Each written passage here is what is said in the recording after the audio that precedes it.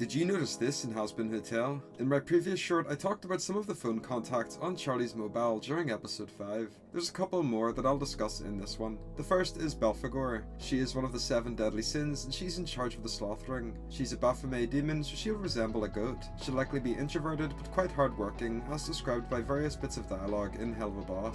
She's also most likely to get revealed in Helluva rather than Hazbin, since the other sins like mammon and ozzie were revealed there too. Next is Cyhyraeth. She is a ghostly spirit in Welsh mythology and is described as a disembodied moaning voice that sounds before a person's death. And lastly, Charlie has 3 of the egg boys on her contacts. Overall, Charlie's contacts list is incredibly interesting, especially since the characters originate from various texts and creepy mythology. I hope we get to see some of them in future episodes.